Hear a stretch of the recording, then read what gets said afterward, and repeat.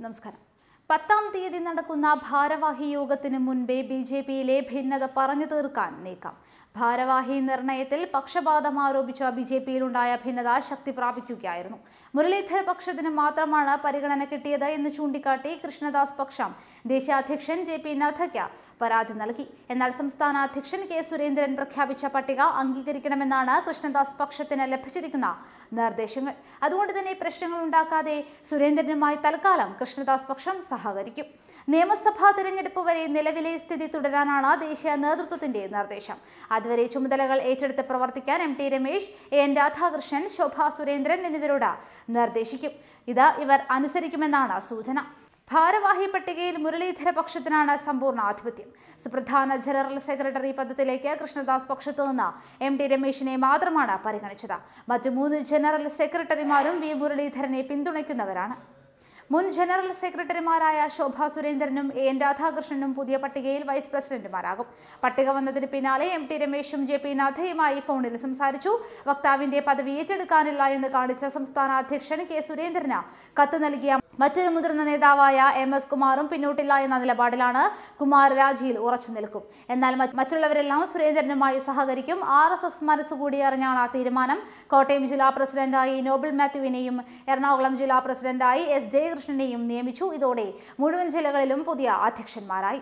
10 വീതം വൈസ് പ്രസിഡന്റുമാരെയും സെക്രട്ടറിമാരെയും ഉൾപ്പെടുത്തി നീണ്ട സംസ്ഥാന ഭാരവാഹി പട്ടിക പ്രഖ്യാപിച്ചിട്ടും BJPയിൽ അതൃപ്തി പുകയുന്നത് കേന്ദ്ര നേതൃത്വത്തെയും ഞെട്ടിക്കുകയാണ്. എല്ലാ വിഭാഗത്തെയും ഉൾപ്പെടുത്തിയുള്ള ഭാരവാഹി പട്ടിക വേണമെന്ന RSSന്റെയും കേന്ദ്ര നേതൃത്വത്തിന്റെയും പൊതുനിർദ്ദേശം K സുരേന്ദ്രൻ ലംഘിച്ചുവെന്ന് കൃഷ്ണദാസ് പക്ഷം ആരോപിക്കുന്നു. തന്റെ ജനറൽ സെക്രട്ടറി സ്ഥാനം നിലനിർത്തിയെങ്കിലും തുല്യനിധി നിഷേധിച്ചുവെന്നും മുരളീധര പക്ഷത്തിന് മാത്രമാണ് പരിഗണന കിട്ടിയത് എന്നും MT രമേശ് പാർട്ടി ദേശീയ അധ്യക്ഷൻ JP നദ്ദയെ ഫോണിൽ വിളിച്ച് അറിയിക്കുകയായിരുന്നു. സംഘടനാ തിരഞ്ഞെടുപ്പിൽ 100-ലേറെ നിയോജക മണ്ഡലങ്ങളിലും 9 ജില്ലകളിലും ഒന്നാമതെത്തിയ തങ്ങളെ പൂർണ്ണമായി അവഗണിച്ചതിനാലാണ് കൃഷ്ണദാസ് പക്ഷത്തിന് അമർഷം.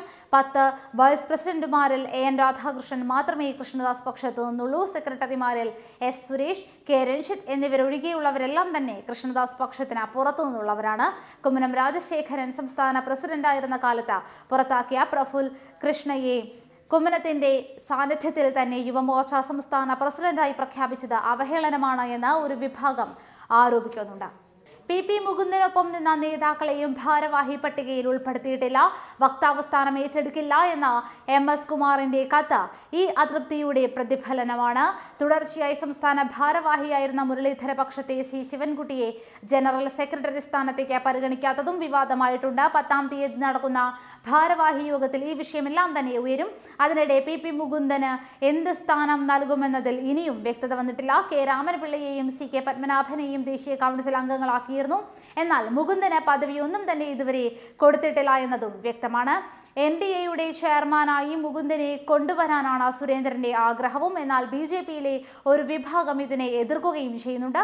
ഇക്കാര്യത്തിൽ ഭാരവാഹി യോഗത്തിന് ശേഷം തീരുമാനമുണ്ടാകുമെന്ന് തന്നെയാണ് സൂചനകളും പുറത്തുവരുന്നത്.